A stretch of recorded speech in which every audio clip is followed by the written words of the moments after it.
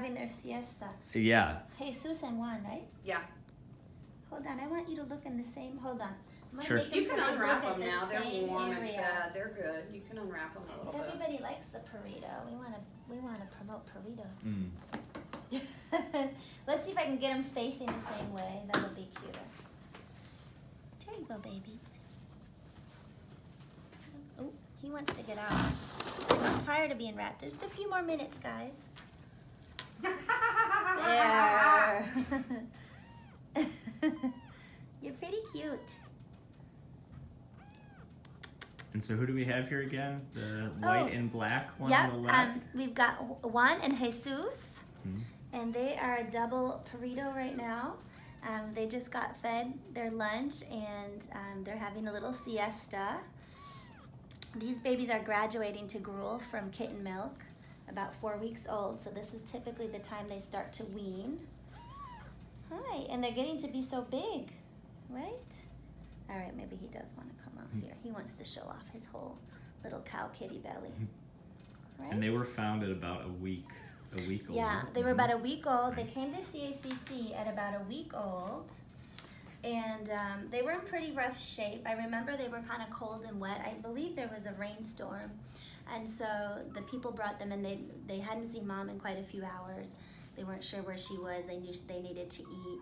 And so we snapped into action. We got them warmed up. It's really important when you find babies that you warm them up before you eat them.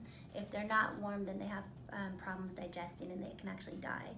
So the heat and the warmth is probably even more important as a first step. And then if you can get them warmed up to a proper temperature, then you can go ahead and start feeding them some kitten milk. And what's the best way to warm them? Heating pad, there's a heating pad that you can keep on low. You can get like at Walgreens or CVS or something. There are also these wonderful microwavable heating discs. So if you don't have access in the area that you're at with electricity, you can just get these discs and warm them up in the microwave for about 5 minutes, and they hold the heat for about 8 to 12 hours, depending on the brand. Another thing you can do if you have nothing else is put some rice in a sock and throw this in the microwave for about 2 minutes, and this will hold some heat. So even in the interim, the nice thing about a rice sock is it's kind of almost the same consistency as the mama's belly. So the babies will often like to knead on the rice sock. So just about anybody can find stuff around the house that they can use to create a nice nest for the babies, right? And they get nice and wiggly. And these guys look amazing. They're nice and fat. Their eyes are clear and their nose are clear. And our foster mama has been doing a wonderful job. So we took care of them here for quite a few hours, and then what we do is get on social media and get on the phone and start looking for a permanent foster, because it's really difficult and not ideal to grow up in a shelter environment. Going to a foster home is always ideal. Oh, they often like to get up in there and crawl in the hair. That's another favorite of babies, just like their mama. Right? So it's like I say, it's a tough job, but somebody's got to do it. Now, and it isn't always easy. I will say too, I think it's important for people to know that you know, they don't always make it. It's really hard. There's no substitute for mom, even though we're doing our best and we have lots of tools and we've got workshops here and a whole booklet we can give people to show them what to do. There just is no substitute for mom.